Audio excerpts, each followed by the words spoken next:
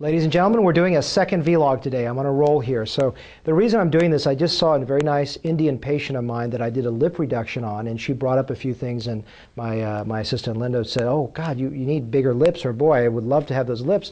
And you know, she just had a lip reduction, and the reason is the thinking, how as certain types of ethnicities perceive their own lips. And I thought this was interesting too, because I had a Thai woman come in here a couple days ago, and she sat down with me and said, I want lip enhanced, I want them bigger.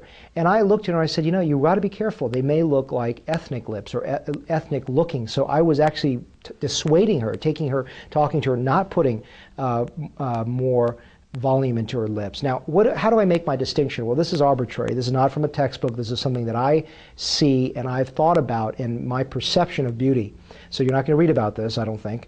But what I see is when the skin color is brown, and I don't mean dark brown like dark African American. I'm talking about any shade of brown, from the Malay Peninsula, Filipino, any subset. Even if you're on, Thailand, if you're more Chinese looking, because remember, there are a lot of Chinese that are in Philippines and Filipinos that are in China. So it's not just where you live, but it's the type of skin color you have.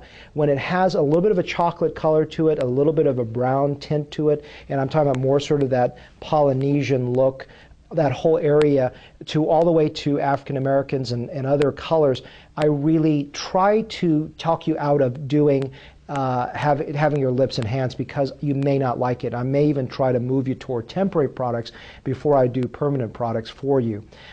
So the other thing is, just to briefly introduce the idea, is not only when I don't augment, but when do I reduce.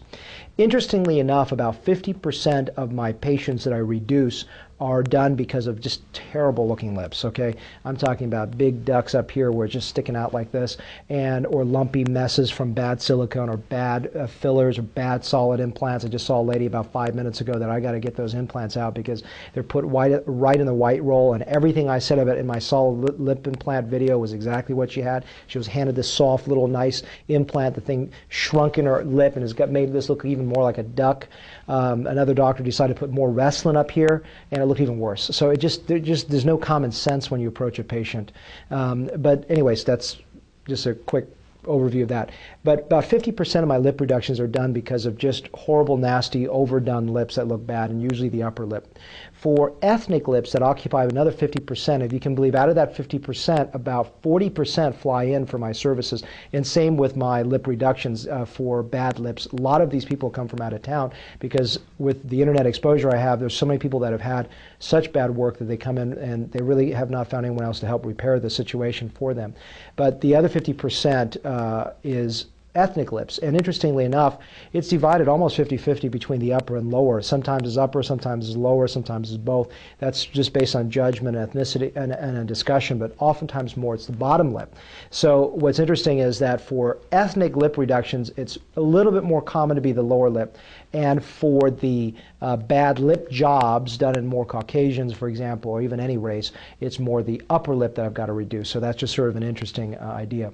So hopefully that idea, in summary, when I see people that have a little bit of a brownish tint to their the skin color, whether it's Asian, whether Hispanics, not so much, more, unless the Hispanics have more of the